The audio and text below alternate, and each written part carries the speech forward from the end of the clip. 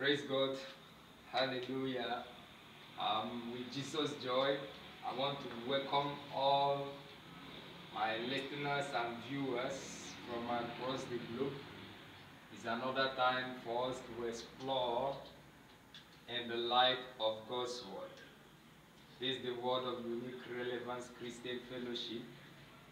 And it's another time, Destiny Scroll time, to look into the mirror of God's Word. Like I said in the two series we've run in this very year, 2021, based on the theme God gave us, a year of ever-increasing brightness.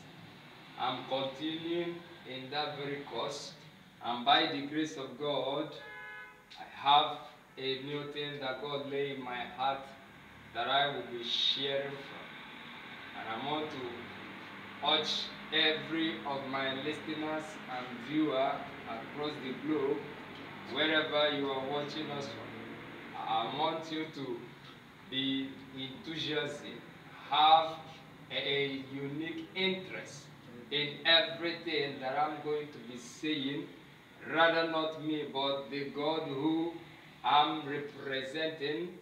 All the things you are going to hear me say, I want you to treasure them and don't just hear them, but start applying them, start working with them. Because this year, 2021, from what I've said earlier on in the two series we've run, is result-oriented. 2021, God said to us as a ministry, that is a year of result, is a year of solution. It is a year of action. So all the things you are hearing, I want to beg you not just to hear them, but start acting on them. And as you do, you are going to see yourself in another dimension before 2021 runs off. Because it's a year that God is so muchly dependent on man. He is so much interested in what he must depend on us to accomplish. So with Jesus' joy, I welcome you to today's Destiny Scroll, being the last Saturday in the month of January. Before we go into the message of today, I will just like you from wherever you are tuning from. Know our YouTube channel, Emmanuel Melchizedek. For those of you that have not subscribed to the tune, I want to beg you to subscribe to that very channel. Emmanuel Melchizedek is the channel name where you can connect to us so that you will be part of what God is saying wherever you are watching us from.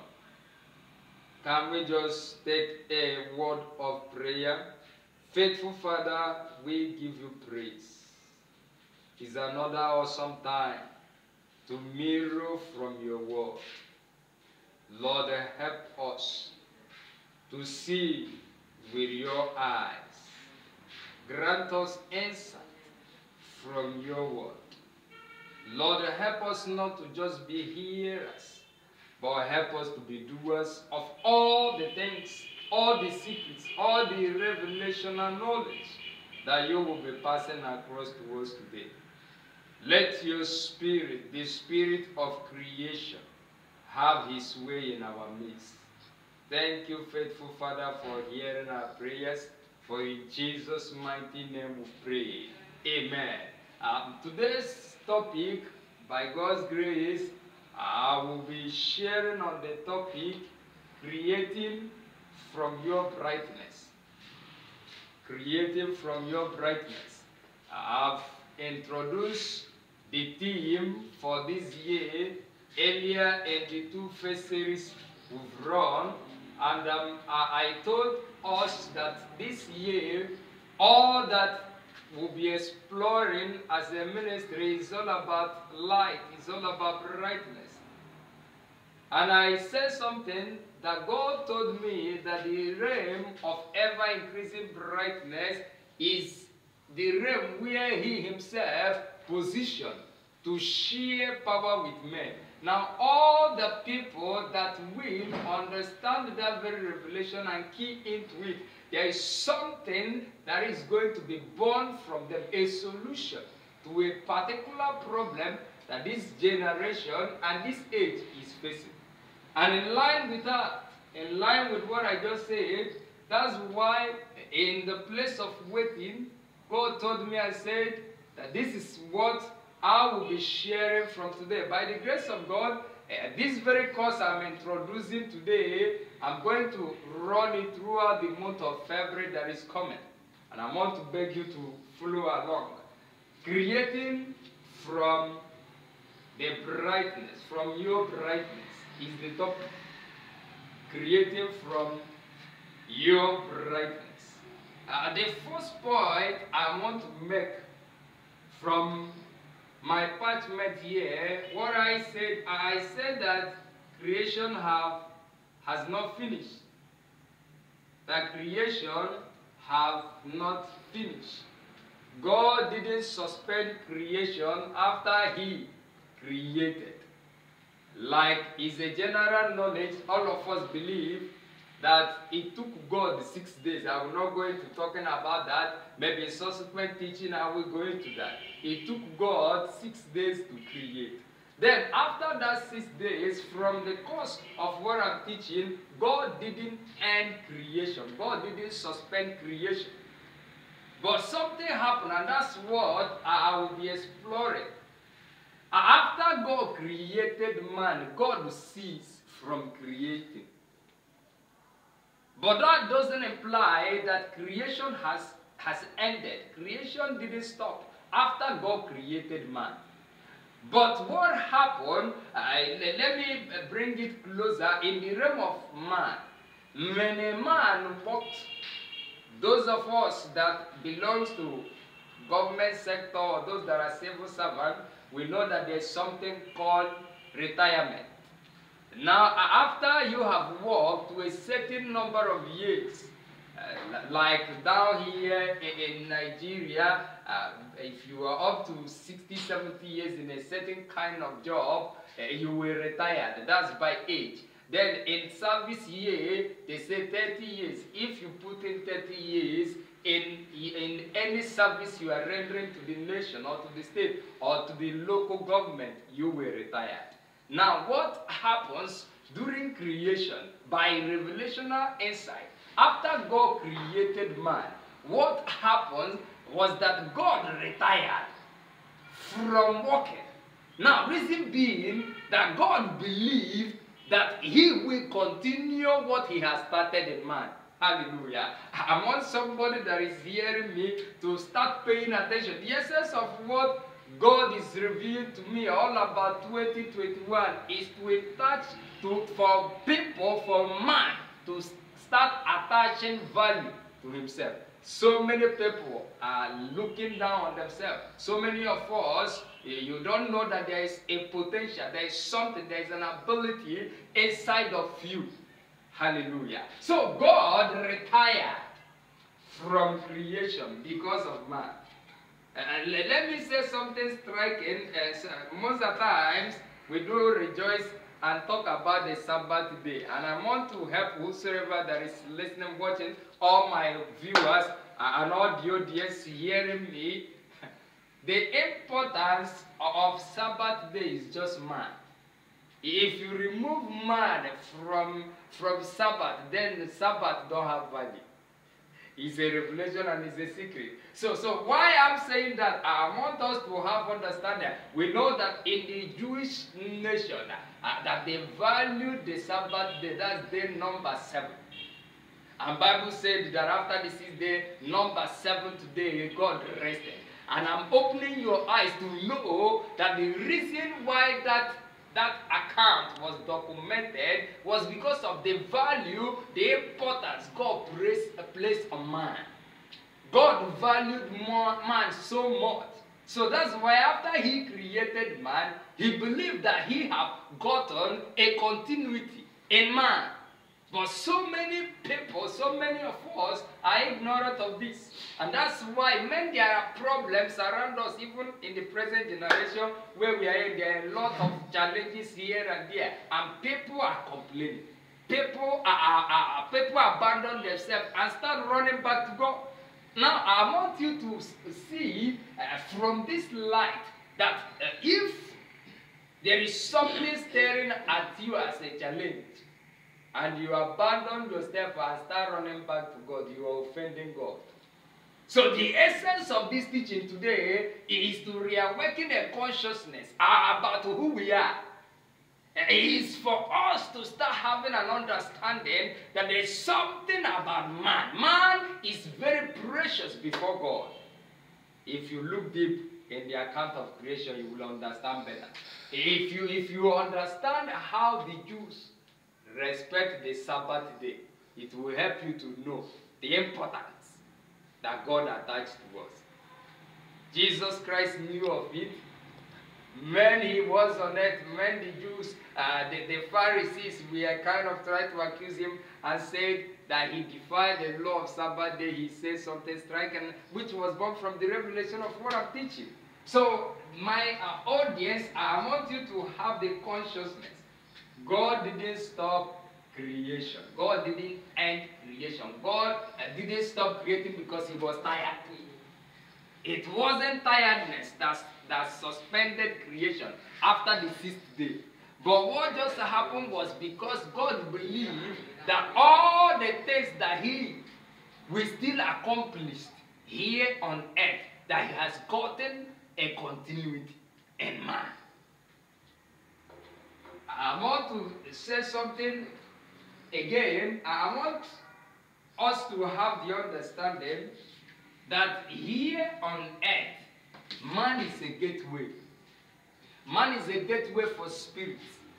And that's why there is nothing that will happen on earth if man is not involved. Whatsoever that will happen on earth, man must be involved. If a man is not involved in any program of any spirit, that program cannot survive on earth. So man is a gateway for spirit. Whatsoever development, whatsoever advancement that will happen both technological wise, in the economy, political wise, man must be involved. And the involvement of man will come from his personal understanding of himself, of what happens. The book of Genesis is the foundational scripture of this very lecture, and I will soon go into that scripture. And I want you to flow alongside with me. I said man is a gateway for spirits, and I've explained it. No spirit, whether positive or negative, any spirit that wants to carry out any assignment here on earth must have a human vessel. A man must be involved for a particular purpose or cause of a spirit will progress. Me that is standing here is a consciousness. I know I'm a vessel. I know I'm an incarnate man of a particular spirit. And that's why I'm talking from the spirit I'm representing is expressing his agenda and mine through me. And that's why anybody hearing me or whosoever that will be part of my ministry, there are things that you can't hear from my mouth. Because I am constrained by purpose. I am constrained by mandate. I have a set boundary because I have a consciousness that there is a spirit that is wearing this face. And I can only promote the cause of that particular spirit. Hallelujah. So the book of Genesis chapter 1, Genesis chapter 1 is a very interesting scripture that I would not like us to look into. This teaching online don't take us, we don't spend much time. So very soon I'll be wrapping up the message. But I want you to pick things that are meant for you from order. I'm saying Genesis 1 says, in the beginning, God created the heavens and the earth was without form and void. And darkness was upon the face of the deep, and the Spirit of God moved upon the face of the waters. And God said, let there be light, and there was light. 4. And God saw the light that it was good. And God divided the light from the darkness, and God called the light day, and the darkness he called night, and the evening and the morning were the first day. And God said, let there be firmament in the midst of the waters, let it divide the waters from the waters. And God made the firmament and divided the waters which was under the firmament from the waters which was above the firmament, and it was so. And God called the firmament heaven, and the evening and the morning were the second day. I will stop here, but like I said, this course is a course I'm going to run throughout 1 month by God's grace. From now till the end of February, I'll be looking at creation. I'll be looking at how light is a prerequisite for creation. In the year of ever-increasing brightness, I'm very conscious that there is something peculiar, there is something unique, there is something extraordinary about 2021. That God said that this is a year for us as a ministry, is a year of ever-increasing brightness.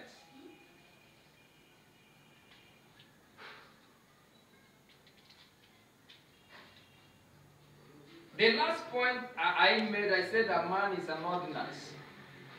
And what does it mean to be ordinance? After saying these few things, I will go ahead to define what creation is in order to lay the foundation for the next course, which will be coming up in the month of February. Man is an ordinance. That's a man is a principle that no spirit can undermine. Any spirit that have a particular program or assignment to carry out on earth, if that spirit undermines the value or the importance of man, the assignment of that spirit can't be fulfilled. That's why the first thing that spirits does, once they have a program they want to carry out on this very planet, and of course, as we continue in this teaching, I will begin to open our eyes to know why the earth is important. In the second course I will be teaching, I will open our eyes why the earth is important. The eyes of all realm is on the earth. The heaven is facing the earth is for a reason. And the heaven and the earth look at themselves for a reason. I'll be opening our eyes into all this mystery, into all this revelation. There's a reason why after God have created all things, God handed over the earth to man. There's a reason behind that. And by God's grace, as we journey in this course, as the Spirit opens us up, I will be saying it. So man is an ordinance. That's why I'm going to that. Man is an ordinance that can't be ignored. Just like when you hear about ordinance, there's a process that commands birth, that commands the day and the morning. Now that process is what is called ordinance, a way of doing things. And if you undermine it, then you can't get the result. So in that order, man is an ordinance. So there is no spirit that will get his desired result if that spirit undermines the value of man. And there is no man, it goes hand in hand. There is no man that will get his desired result if that man undermines the value of spirits. Now, because there must be a fellowship between man and a spirit if the face of the earth must change, if there must be an advancement in a life. Something just came into my spirit, and I want to talk a little about it. Now, all the people that are great in life understood it, that there is no success, that there can't be any achievement that any man will have on earth if that man don't receive support from his spirit. That's why The religion, so many religion people are here and there, is as a result of this. Like, all right, let me not worry us into that. A subsequent course, I will go into that. So, no purpose of any spirit will be carried out on earth if there is no human vessel, if there is no human ambassador. And that's one of the things that interpret the value of man. If you go to the book of Psalm chapter 8, you know that there is an argument. There was a kind of confusion. There was a kind of envy in that very scripture. When David was inspired, David, through understanding of what I'm sharing, came into the meeting of spirit, and he discovered that there was so much jealous about man. So that place said, "What is man that thou art mindful of him, and the Son of Man that thou do visited him?" That spirit, the value and of the understanding that spirit have about us, cause them that they don't settle in their dwelling. And of course, I will tell whosoever that is hearing me that spirits don't have any dwelling. That's why many people are busy gazing the atmosphere and the cloud and call it heaven. I will look at them from eyes of revelation and I will smile. Because I know that they don't understand what is going on. All right, I'm wrapping up this message today by bringing this consciousness to you. I'm not just teaching. I'm not just telling you stories. I'm not just saying things for saying sake. I'm trying to help someone to have a desired result. The year is quite young, and if there must be a desired result that we will experience in 2021, all the things I'm saying must be in place. You can't abandon yourself and start looking for things. Anytime people abandon themselves and start looking for things, that thing they are looking for will crush them. And that's why a lot of people keep dying. And a lot died without fulfilling their vision, without fulfilling their dreams, because they abandon themselves and start running for things. The first thing that every intelligent being does is to first of all look for themselves. And when was a man is opportune or privileged to find himself, then every other thing will be addition. It is a year of ever-increasing brightness, and I'm excited in my spirit because I know that bright bodies command attraction. So today, I'm talking that you will depend on your brightness to create. You will depend on the things you have known, first of all, about yourself.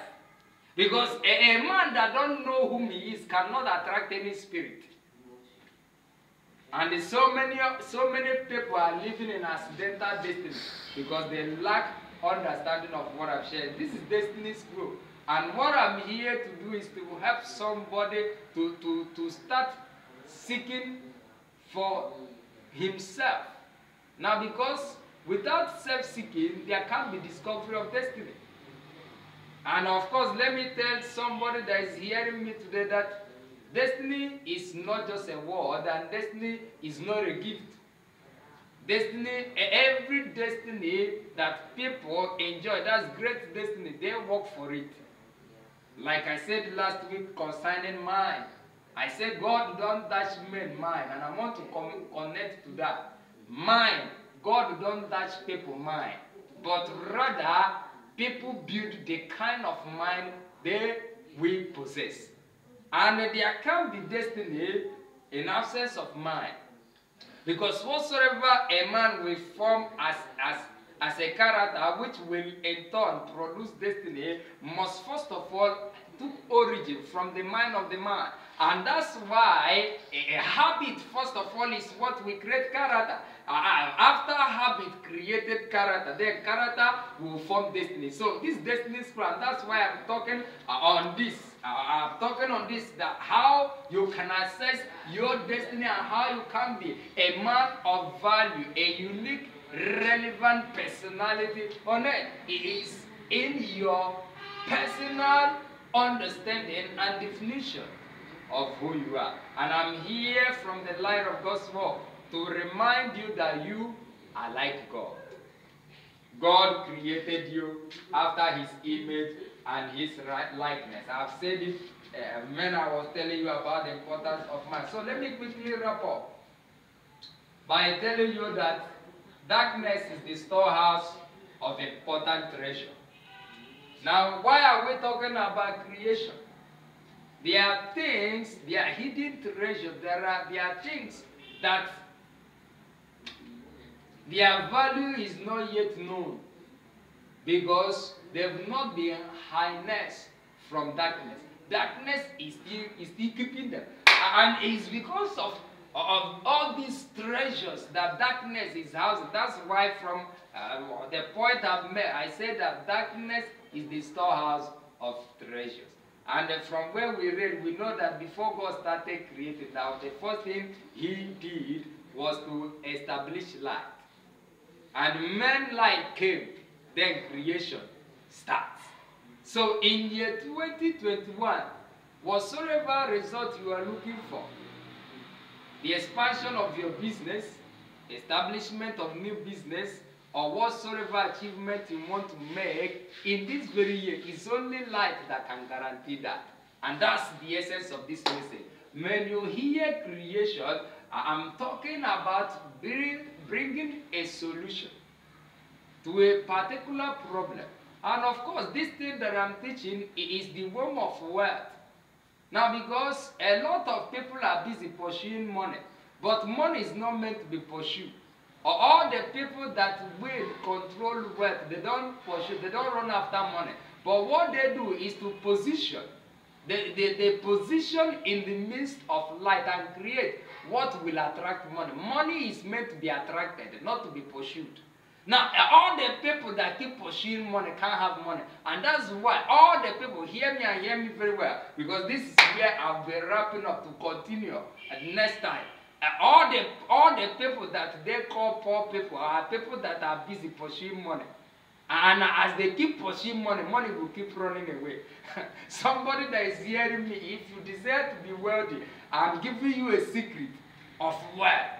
Try and mind the light, your light. Try and become a bright body. Now, because when that happens, you will cease to look for money.